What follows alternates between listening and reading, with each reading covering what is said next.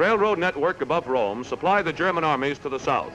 Preceding our major ground assault against Rome, the 12th Air Force was ordered to sever the German arteries of supply. Dive bombers concentrated on this area during April. Target, Fobara. Marshalling yards, railroad bridges, motor transport, and airfields were constantly attacked. While medium bombers hit the larger communication centers, dive bombers went after pinpoint targets. By bombing the transportation system north of Rome before the all-out offensive, our Air Force was able to choke the flow of supplies to the German armies. The airfield and dispersal areas at Fobara, just north of Rome, are bombed and strafed by A-36s on April 14th.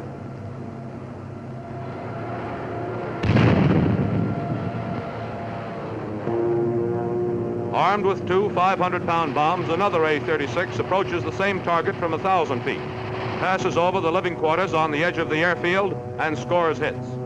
These pictures were taken by automatic cameras mounted on the wings of the planes. A preceding plane of the flight may be seen leaving the target.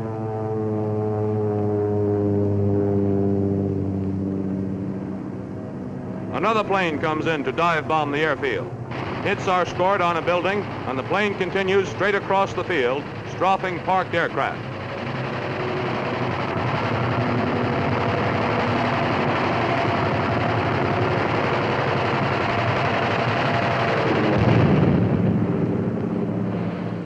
The railroad near Viterbo was attacked on April 17th. Bombs were dropped in a train strafe. Very heavy flak concentrated along the tracks on the river bank.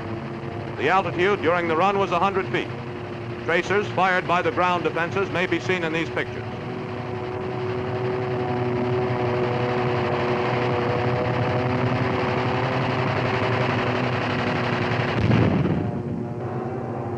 After bombing the railroad tracks north of Viterbo on April 21st, the pilot starts home. On the way, he fires an 8-second burst at a freight engine from an altitude of 200 feet.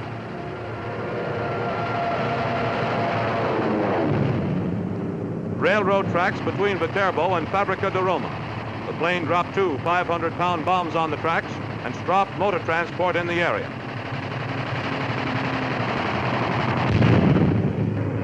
One truck was seen to go up in flames. The following day, a truck and tank car in the same region are shot up. Target, Canino Airstrip, northwest of Rome. Parked enemy aircraft are strafed on April 23rd. During the strafing action, the pilot shot down an Me-109 which came directly out of the sun.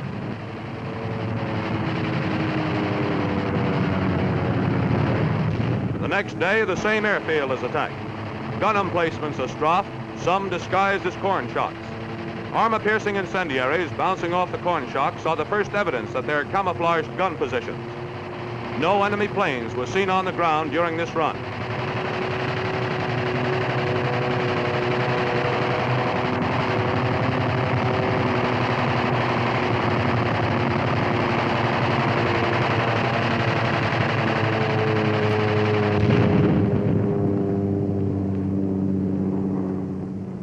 Target, motor transport on the road south of Orte. An armored car and truck are strafed.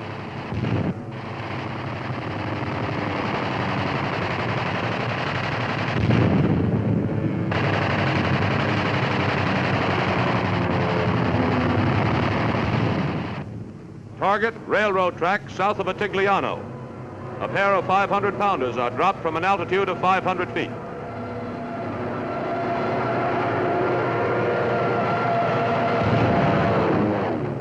At Attigliano, two trucks are strafed. South of Attigliano, a steel railroad bridge, 530 feet long, is attacked.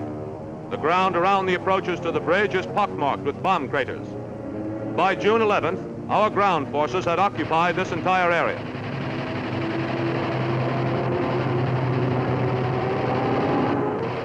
Another flight strikes at the same target and scores direct hits. By continually destroying pinpoint targets in the Italian transportation network, the fighter bombers choked the supply lines to Kesselring's armies.